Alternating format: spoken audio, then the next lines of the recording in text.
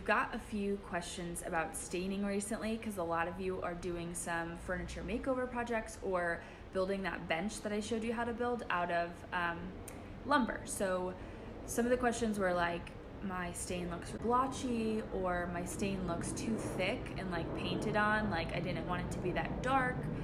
What am I doing wrong with my stain? Are there any tips? So my best tip is to use a wood conditioner. So this basically is really, really good for softwoods like pine, which if you're using framing lumber, it's usually pine. And it's actually gonna soak into the wood before you stain and help fill some of those holes so that your stain goes on a little smoother. You can kind of see on the jar like what we're trying to prevent, that like blotchiness that happens with stain.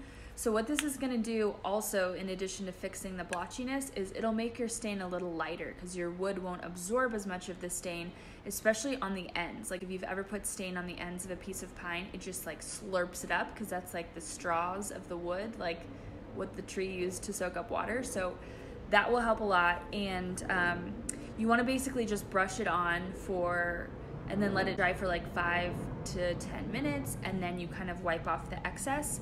And then I just wait like a little bit and start staining, but you can also like wait overnight if you want it to be really dry before you start your stain. But yeah, this is the best kept secret of staining, I think. And if you've stained your bench that you made, like that lumber bench out of raw lumber, and it looks blotchy and it looks uneven and you're unhappy with it, you can actually just sand it off, just sand the stain and then apply some wood conditioner and then stain it, and that will help it.